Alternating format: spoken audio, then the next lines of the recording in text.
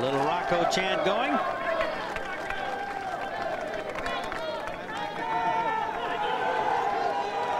That's a drop zone put in by the USGA in the case of exactly what's just happened here.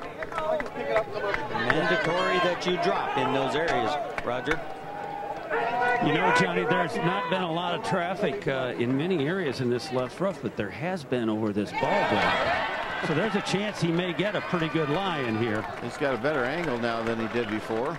Yeah, the issue is going to be that knob on the front left corner of the green.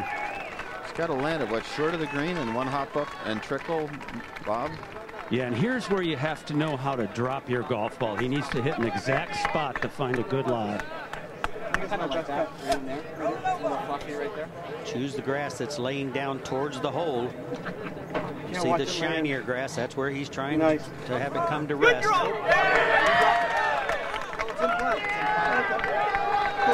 It's in play and it's a good lie.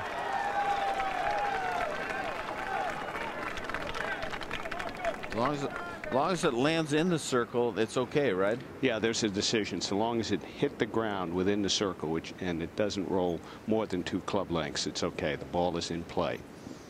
Sure speeds up play when you have those drop areas. That's the purpose of them, Johnny. Yeah. Yeah, that's not that it's a problem right now, but man, you talk about an up and in. Yeah, I don't think he can land this one on the green now, Johnny. The grass is growing with him. That's the good thing. He had the upper hand on Tiger, what, for almost an hour now, Mark? He did. You know, you think about that 18th hole, both days he could have won the U.S. Open there.